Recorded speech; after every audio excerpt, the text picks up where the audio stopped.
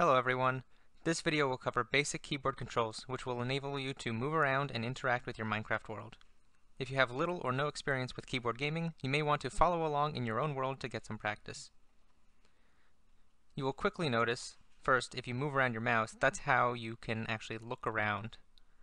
Then, if you want to actually move your character, you have to use the W, A, S, and D keys. You should rest your left hand here, using your ring, middle, and index fingers. They function as pseudo arrow keys, W moving you forward, A moving you left, S moving you backwards, and D moving you right. Practice walking around in the game, guiding yourself with the mouse and walking with the W, A, S, and D keys.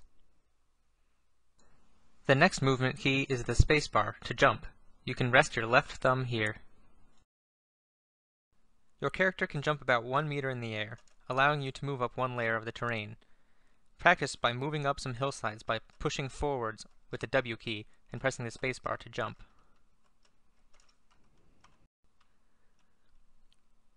You can also use the spacebar to swim in water. Holding the spacebar will keep you swimming or keep you jumping. There is no need to mash the key.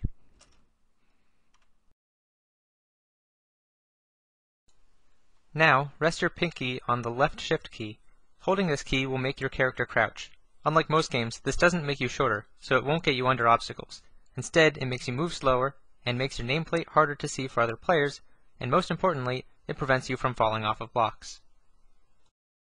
Hold shift while approaching a ledge, trying to walk off. It won't let you, which will come in handy when you are high up.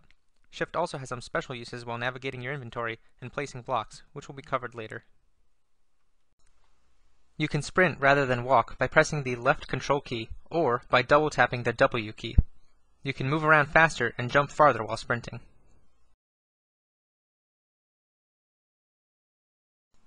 We've now covered all of the basic movement keys. As you play, this configuration will begin to feel natural. But if you're new to keyboard gaming, you will want to practice running around in your world for a little while.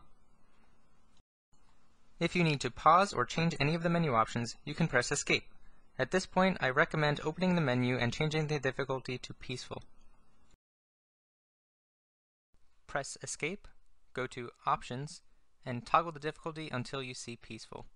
This will turn off hostile enemies and allow you to ignore hunger and other things that would make learning the game pretty difficult.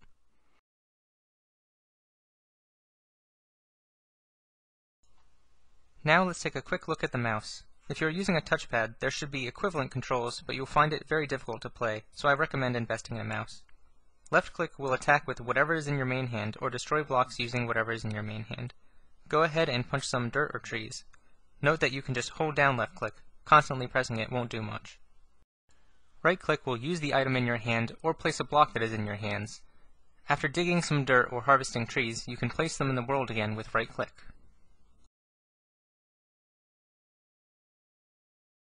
Go ahead and break some of the blocks in your world with left-click, and place them back down with right-click. Now let's talk about inventory. Pressing the E key will open up your inventory. This is where you keep items on your character. Simply being near an item that's dropped on the floor, such as this flower, will put it in your inventory. Your inventory has a couple special places. Up here in the top left you see armor slots, such as for your helmet, a chest plate, leggings, and boots. To the bottom right of your character you see a shield slot, which is basically anything that goes in your offhand. Then at the top right there's a 2x2 crafting grid, which we'll have to talk about in the game mechanics video. Then you have 3 rows of backpack slots. These are just for storage. You can't really do much with these. But then you have your hotbar at the bottom, which you could see even when you're outside of your inventory. Only one type of item can exist in any one slot in your inventory, but many of that item can be stored there as a stack. The number in that stack is displayed in the bottom right of that item, so you could see 64 dirt in this one stack, 32 dirt in this stack, and there's only one dandelion, so it's not going to give me a number here. Different items have different stack sizes, but most of them stack up to 64 or not at all. You can pick up items with your cursor by left-clicking. You can pick up half of the stack with a right-click, and you can place down the entire stack with left-click, or you can place down only one item with right-click. When holding items in your cursor, you can distribute the stack evenly by holding left-click and dragging them around, or you could hold right-click and distribute just one in each slot. Double left-clicking will try to fill the selected stack if there is more of that item distributed through the inventory, so I could easily pick up all this dirt and put it back together again. Shift-clicking, or pressing Shift on the keyboard and clicking, will move the entire stack between inventories very quickly. In this case, it will move between the 3 rows of the backpack slots and the hotbar, which is the 4th row. And now we should talk a little bit more about this hotbar down at the bottom. Your hotbar is a quick access inventory. You can think of it like your pockets or a utility belt. By having things here in your hotbar, you can actually place them in the world or use them if they're a tool. You'll notice on your hotbar that one of these slots is actually outlined a little bit more than the others. That's the current one for your main hand. You can move which one it is by pressing the numbers on the top of the keyboard or by scrolling with your mouse. There are 9 hotbar slots, and they correspond with the 1 through 9 on the top of your keyboard. Since the lower numbers are closer to your left hand, you'll want to put the items that you use often in those lower slots. The scroll wheel will make it easier to select the higher numbered slots, and you'll probably find yourself using it more often. If you are holding an item in your hand, pressing Q will drop that item on the ground. This drops one item at a time, and if you want to throw many items away, it may be easier to just open your inventory, click, and drag the items out of your inventory to throw them all on the ground. The F key will equip any hotbar selected items into the offhand. This offhand is new to version 1.9, so if you are playing on an older version, you won't be able to do this. If your main hand is holding an item that doesn't have a right-click ability, or nothing at all, then you can use the right-click ability of your offhand. It is helpful then to keep tools in your main hand and blocks or a shield in your offhand. You should now be able to navigate and manipulate your inventory, and break and place blocks in the world. Go ahead and practice this for a little bit, just breaking some dirt, moving it around in your inventory, throwing it on the ground, picking it back up again. The next few keys may come in handy, but they don't get used too often. The T key will open the chat box.